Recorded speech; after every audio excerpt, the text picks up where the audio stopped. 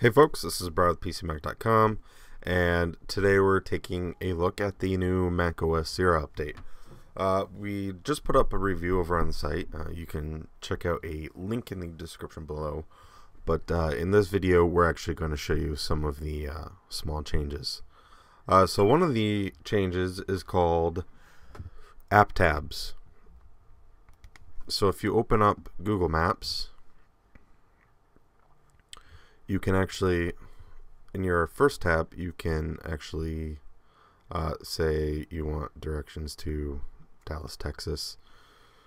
But then you can open up a second tab just the way you would in Safari or Chrome or Firefox and say directions to Omaha. And you can keep doing that in different little sessions here. There's other things that use the app tabs as well, like the iWork suite, Mail, and all of that. The other thing that's new is actually Siri. So I actually have it disabled, but you can oh no, it's actually enabled. But you can actually go into System Preferences and configure the voice assistant now, and she can do a bunch of other cool things. Let's see if I can turn it on. Okay, we'll just open it this way. What can you do?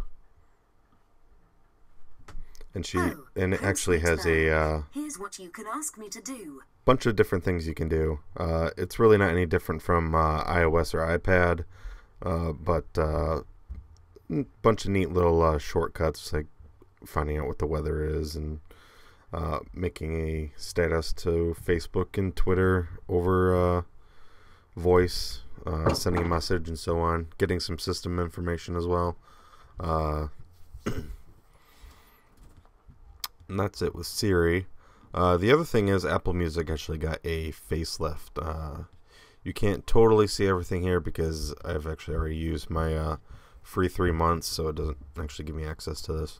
But it's got a whole lot more organized, and this design is a lot easier to use and everything.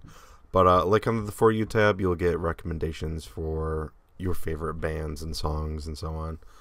For instance, I listen to a lot of country music, and so there's a playlist it's put together and recommended called Driving, with a lot of driving-esque songs on there.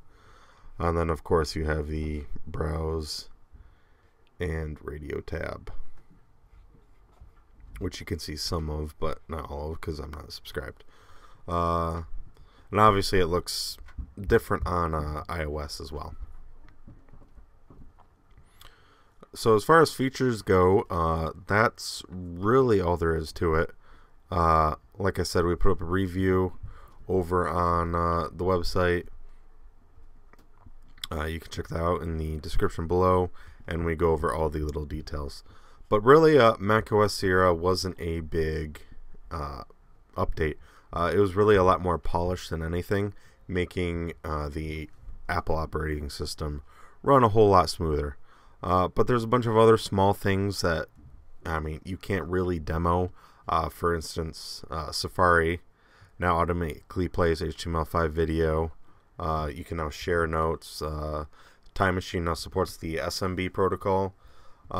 You can now, with your iCloud account, you can now copy and paste across your devices. So I could actually copy this text here on my Mac and go over into my iPhone and paste it in a notepad there. In the same way, I could copy something on my iPhone and paste it somewhere on my Mac. You can also do that Mac to Mac, iPhone to iPhone, iPhone to iPad, and so on. But yeah, that's all there is to it. Overall, it's a neat update. Things are running a lot smoother. There's definitely a noticeable difference in performance. In fact, I'm actually getting 9 hours of battery out of my MacBook Pro now, which is quite neat.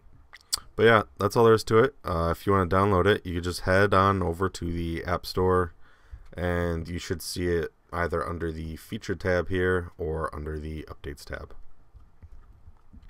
Once again, guys, I've been Brad with PCMac.com, and until next time.